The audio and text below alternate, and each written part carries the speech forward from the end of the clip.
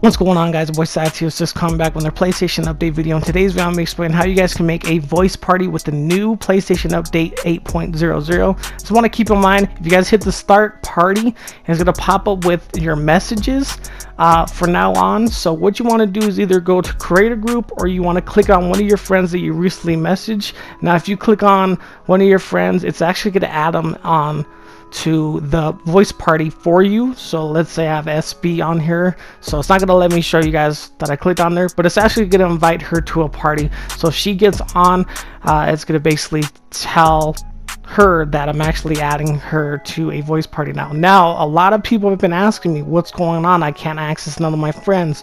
Just keep in mind, guys, a lot of people are still updating their system, so keep in mind the servers are probably over flooded with people downloading this update this morning. So just give it a couple like 1 to 2 hours for this to be resolved.